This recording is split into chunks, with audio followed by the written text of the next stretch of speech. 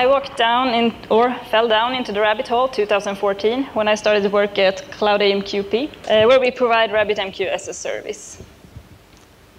My goal when I started to work at CloudAMQP was that I wanted to make it more easy for everyone to get started with RabbitMQ. I wanted to bring simple use cases to the public and also point out all the benefits of using RabbitMQ. So I started to write technical documentations, update code examples, write blog posts, more blog posts, tutorials. I answered questions at Stack Overflow, and I also created 2 ebooks. So today, sometimes, when I'm at a bar having a beer or when I talk to unfamiliar people, I ironically call myself an influencer. And the life of a blogger and an influencer of this kind is almost as glamorous as you might think. You get spoiled with all kinds of luxury, and you gotta hang out with important people. And I don't know if you can see it, but it's a dog trying to disturb me because I work from home a lot. I have, during my time at CloudAMQP, replied to more than 3,000 emails about RabbitMQ, and I have, as Johan just said, been part of the urgent support team, where we respond to urgent support issues, which could be when a client needs attention directly, when a server is running out of memory, or when RabbitMQ is under heavy load. With all this writing, many things were documented. I met up with different customers to see how they are using RabbitMQ. And I wrote down lots of common use cases. We collected anti-patterns, errors we see in setups, configuration mistakes, and all sorts of common mistakes that we see. Things that can go wrong and things that works out well. So what kind of issues are we dealing with then? First of all, we have client-side problems, where users like you and me, or client libraries, are using RabbitMQ in a bad way. And then we have situations where things are just not done in an optimal way. And then, of course, we have the server side. Servers running old versions, misconfigured servers, or when the setup of the server is not configured for a selected use case. So I will today spread the knowledge and talk about what we have learned from running thousands of RabbitMQ nodes. But before we go into all the things I have already written down all over the internet. My name is Lovisa, and I'm from Umeå, Sweden. I do work at 84 Codes, which is the provider of CloudAMQP. I work as marketing manager and support engineer and lots in between. I have a growing family of lovely colleagues, and many of them are with me here today. And they are always happy to talk, so come by and talk to us in our booth downstairs. 84 Codes is also the provider of 3 other services: Cloud Kafka, which is Apache Kafka as a service, Elephant SQL, PostgreSQL as a service, and the hosted message broker for IoT, which is named the CloudAMQP. We work remote from all over the world, and we also have customers from all over the world, but we have our headquarters in Stockholm. We are today the largest provider of managed RabbitMQ servers with thousands of running instances in 7 clouds in 75 regions. And I will now give some recommendations where some is equal to 16. And I will also give a summary of all these recommendations in the end of this presentation. And I know I will repeat lots of things that has already been said today, but I did not really have time to rewrite my slides. So recommendation number 1, try to keep a connection and channel count low. Each connection uses about 100 kilobytes of RAM, and of course even more if TLS is used. So thousands of connections could be a heavy burden on a RabbitMQ server. So especially if you're running on a small instance. And believe it or not, connection and channel leaks is one of the most common errors that we see. But luckily, it's mostly on staging and dev servers. Number 2, make sure you don't open and close connections or channels repeatedly. Doing that gives you a higher latency as more TCP packages has to be sent and received. And the handshake process of an AMQP connection is, as mentioned before, quite involved and requires at least 7 TCP packages, and again, even more if TLS is used. RabbitMQ is optimized for a long-lived connection. So keep connections if you are able to, and keep them open and reuse them if you are able to. Channels can be opened and closed more frequently, but even channels should try to be long-lived if possible. And best is to not open a channel every time you're publishing. Each process should ideally only create one TCP connection and use multiple channels in that connection for different threads. And we deal with servers that are under heavy load due to opening and closing of connections almost every week. Some clients can't keep long-lived connection to the server, and this has, as I said before, an impact of latency. One way to avoid connection churn is to use a proxy that pulls connections and channels for reuse. And we have developed an AMQP proxy for this. And our benchmarking showed that that proxy is increasing publishing speed with a magnitude or more. And there is a link to the GitHub repo in the slides. We are developing in many different languages. And this proxy is developed in Crystal, which we are also a really proud sponsor of.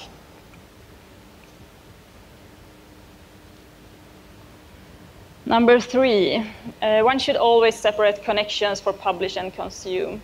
First of all, imagine what will happen if you are using the same connection for publisher and consumer when the connection is in flow control.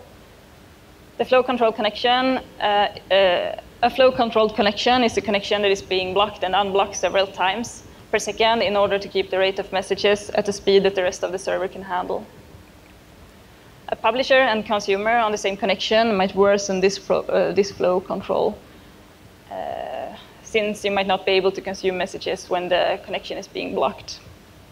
Secondly, RabbitMQ can apply back pressure on the TCP connection when the publisher is sending too many messages to the server. And if you consume on the same TCP connection, the server might not receive the message acknowledgement from the client. And so the consumer performance is affected too. And with lower consumer speed, the server might be overwhelmed after a while. I will start to speak Swedish. As I said, I'm Swedish, and if you know something about Sweden except Swedish fika, then it might be that we love queuing. What we don't like is large queues, or when people in some way try to squeeze us in before you in the line. So recommendation number 4 comes straight from my heart. If it's your use case, try keeping your queue as short as possible. A message published to an empty queue will go straight out to the consumer as soon as the queue receives the message. And of course, a persistent message also will be written to disk.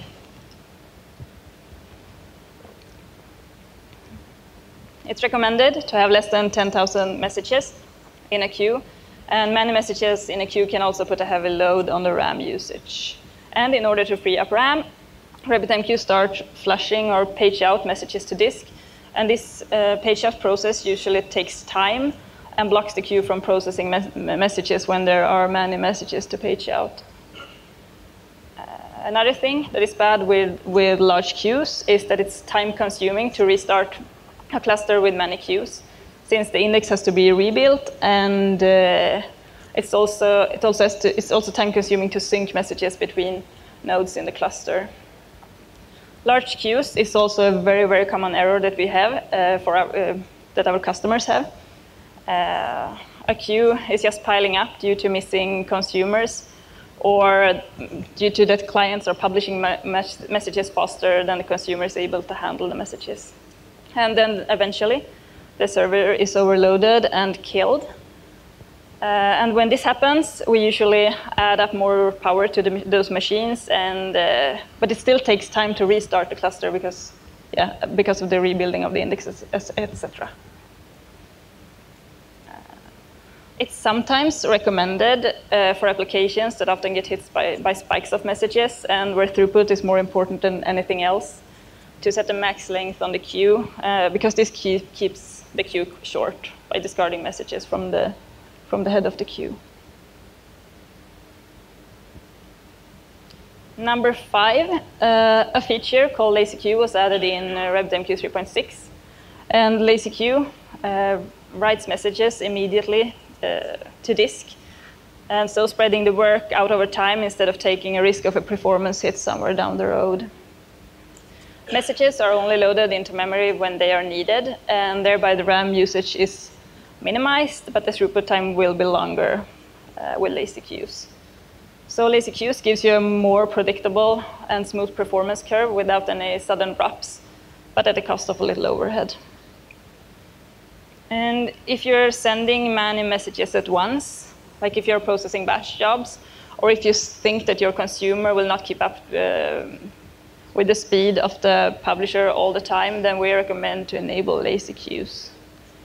And we think that you can ignore lazy queues if you require high performance, or if you know that your queue will always stay short due to max length policy or something like that. Number 6, the RabbitMQ management interface collects and calculates metrics for every queue, connection, and channel in the cluster. And setting RabbitMQ management statistic rate mode to detailed could have a serious performance impact and should not be used in production if you have thousands upon thousands of active queues or consumers. Recommendation number 7. Queues are single-threaded in RabbitMQ, and one queue can handle up to 50,000 messages a second. You will, oh, I'm losing my voice.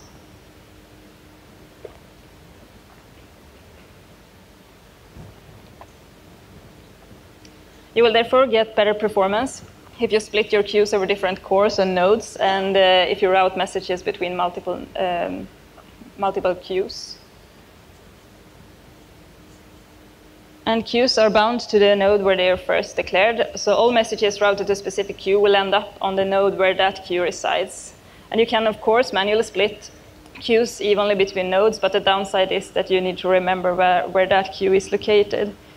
And we recommend 2 plugins that can help you if you have multiple nodes or a single node cluster with multiple cores. And it's the consistent hash exchange plugin and RabbitMQ sharding. The consistent exchange plugin has been mentioned a lot today. And the plugin allows you to use an exchange to load balance messages between queues. So messages sent to an exchange are consistently and equally distributed across many bounded queues. And it could quickly become hard to do this manually without adding too much information about number of queues and their bindings into the publishers. And note that it's important to consume from all queues bounded to the exchange when using this plugin. The sharding plugin, RabbitMQ sharding, does the partitioning of queues automatically for you. So once you have defined an exchange is sharded, the supporting queues are automatically created on every cluster node, and messages are sharded across them.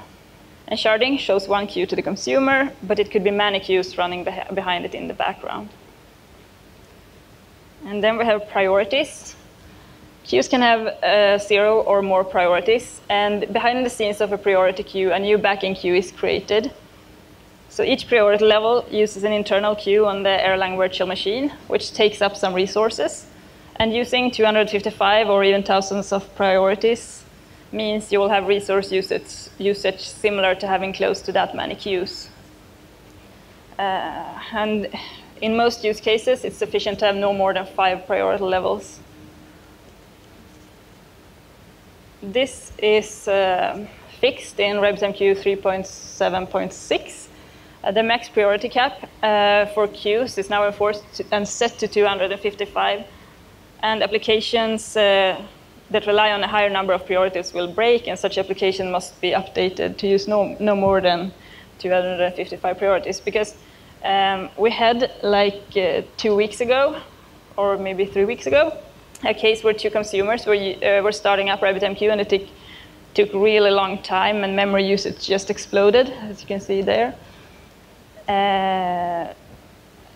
And this was despite few queues and few messages, which is the common error when it takes a long time to restart a broker.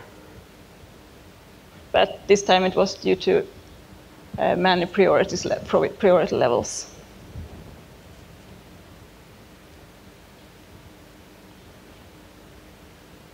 Everyone needs to be prepared for broker restarts, broker hardware failure, or server crashes.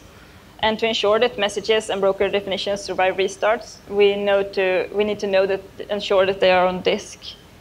And messages, exchanges, and queues that are not durable and persistent are lost during a broker restart. So make sure that your queue is declared as durable and messages are sent with delivery mode persistent. And remember, persistent messages are heavier as they has to be written to disk. So for high performance, it's better to use transit messages and temporary or non-durable queues.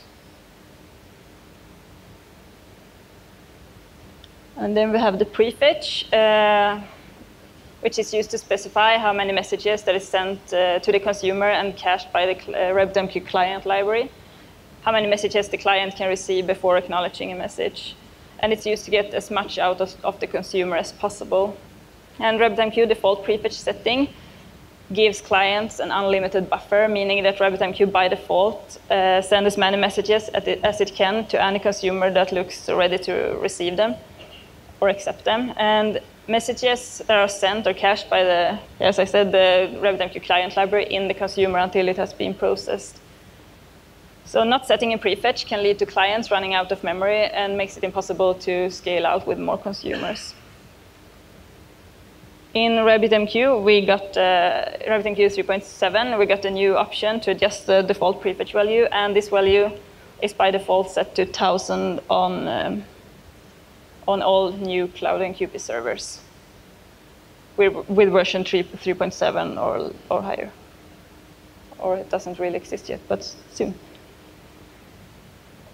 A too small prefetch count may hurt performance since it's most of the time waiting for permissions to send more messages. And this figure is illustrating a long idling time. In the example, we have a prefetch setting of 1, and this means that RabbitMQ won't send out the next message until the round trip completes, where a round trip is deliver, process, and acknowledge. And we have in this image a total round trip time of 125 milliseconds with a processing time of only 5 milliseconds. So too low value will keep the consumer idling a lot since they need to wait for messages to arrive. A large prefetch count, on the other hand, could deliver lots of messages to one single consumer and keep that consumer busy while other consumers are held in idling state. And in this image, we have one client that has a lot to do and one that is just waiting and has nothing to do. So if you have one single or few consumers and are processing message quickly, we recommend prefetching many messages at once and try to keep your client as busy as possible. And if you have about the same processing time all the time and the network behavior remains the same, you can use the total round trip time divided by processing time on the client for each message to get the estimated prefetch value for each message. And if you have many consumers and short processing time, we recommend the lower prefetch value than for a single or few consumer. And finally, if you have many consumers and or long processing time, we recommend setting prefetch count to 1 so that messages are evenly distributed among all your workers. And here's another thing that you should remember, it's that if your client auto-act messages, the prefetch value have no effect. Hype increases servers throughput at the cost of increased startup time. So when you enable Hype, RabbitMQ is compiled at startup, and this throughput increases with 20 to 80% according to benchmark tests. The drawback of Hype is that startup time increases quite a lot too, 1 to 3 minutes, and it's therefore not recommended if you require high availability due to this long startup time. We don't consider Hype as experimental any longer. 6% of our clusters has Hype enabled, and we haven't seen issues with Hype for a really long time. Acknowledgements let the server and client know if the message has to be retransmitted again. And the client can either act the message when it receives it or when the client has completely processed the message. So pay attention to where in your consumer logic you're acknowledging messages. A consuming application that receives essential messages should not acknowledge messages until it has finished whatever it needs to do with them, so that unprocessed messages don't go missing in case of worker crashes, exceptions, etc. And the acknowledgement has a performance impact. So for the fastest possible throughput, manual acts should be disabled. Publish confirm is the same thing, but for publishing, and the server acts when it has received a message from the publisher. Publish confirm also has a performance impact, but however, one should keep in mind that it's required if the publisher needs messages to be processed at least once.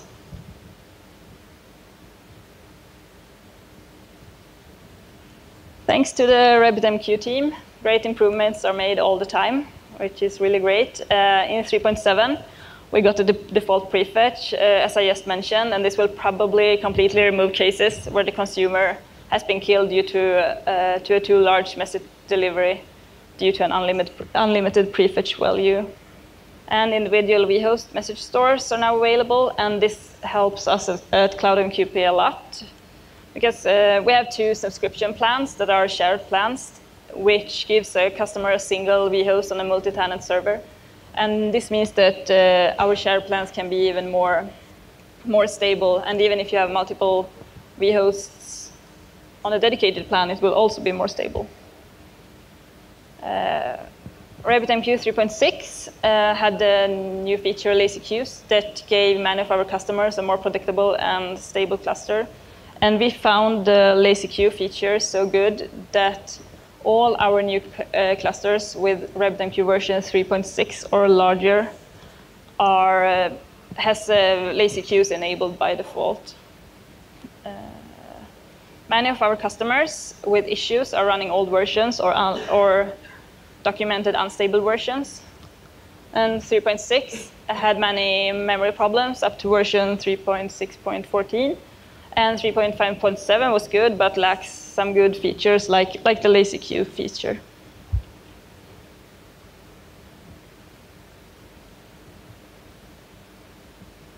And we still have lots of servers running 3.5. And this image is a RabbitMQ version distribution between CloudAMQP customers. And it's nice to see that so many has upgraded to 3.7, because it's always something we try to push to. Like we want our customers to run new stable versions. And we always test new versions before we set them as available versions in CloudAMQP. So the menu that is selected in our drop-down menu on the page where you select which version you want to run, that is the version we recommend at the moment. So this recommendation is stay up to date with things that is happening in RabbitMQ and use a stable version, and also a stable Erlang version and a stable client library version. Some plugins might be super nice to have, but on the other hand, they might consume a lot of resources. Therefore, they are not recommended in production servers, so make sure to disable plugins that you are not using. An example of a plugin that we are using a lot, but that we are disabling every time we are finished using it is the top plugin, which we are using when we are troubleshooting RabbitMQ servers for our customers. Number 15, even unused queues takes up some resources. Queue index, management statistics, etc. And leaving temporary queues can eventually cause that RabbitMQ runs out of memory. So make sure that you don't leave unused queues left behind, and set temporary queues as auto-delete, exclusive, or auto-expire. Many of our customers are creating vhosts, custom vhosts, and then they forgot to add HI policy on the new vhost, and which causes message loss during net splits. And we have an HI policy on all our clusters, even single node clusters, because we're using that when customers are upgrading to new versions, or if they want to change from 2-node cluster to a 3-node cluster, we use that. And if they want to upgrade the RabbitMQ versions, etc. And here is a summary of it all. Try to have short queues, use long-lived connection, have limited use of priority queues, use multiple queues with consumers, and split your queues over different cores. Use a stable Erlang and RabbitMQ version, and also client library version. Disable plugins you're not using. Have channels on all your connections. And separate connections for publisher and consumer. Don't set management statistic rate mode to detailed in production. Delete unused queues, and set temporary queues as auto-delete. And for those of you who are interested in recommendation for high performance, then this is even more important with short queues, and use a max length if possible. Do not use lazy queues. Send transit messages. Disable manual acts and publish confirms. Avoid multiple nodes. Enable RabbitMQ hype. And for those who are more interested in high availability, enable lazy queues. Have 2 nodes, and don't forget to add the HI policy. Use persistent messages to durable queues, and do not enable hype. And the last one is due to this long startup time. We have created a diagnostic tool that is available from the CloudAMQP control panel, where customers can validate the setup, RabbitMQ setup, and get a score of this setup.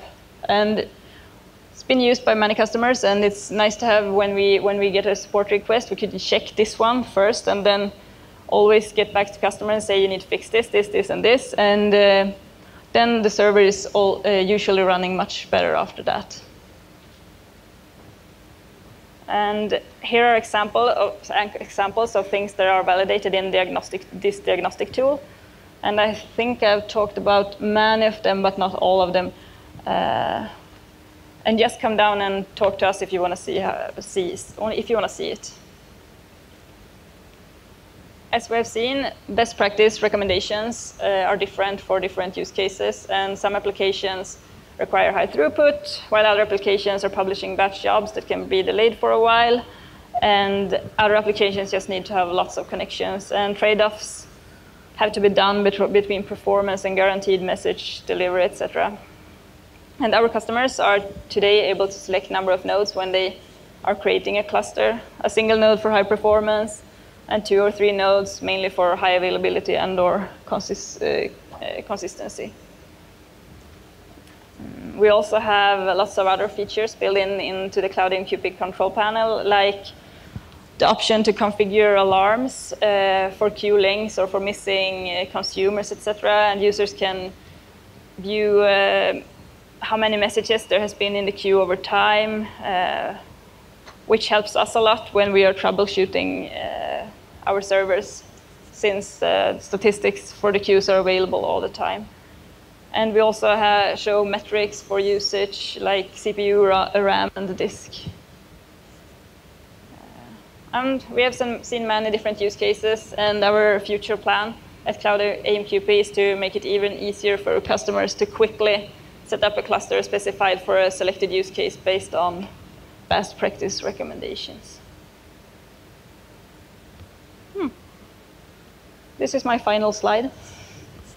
And it would be nice if we could have a list like this in the community, like a list of recommendations, because it makes it so much easier for beginners to start using RabbitMQ. So if you have any recommendations of things that we need to add, or if you have different opinions about something, just let me know, or send me an email, or reach out to me.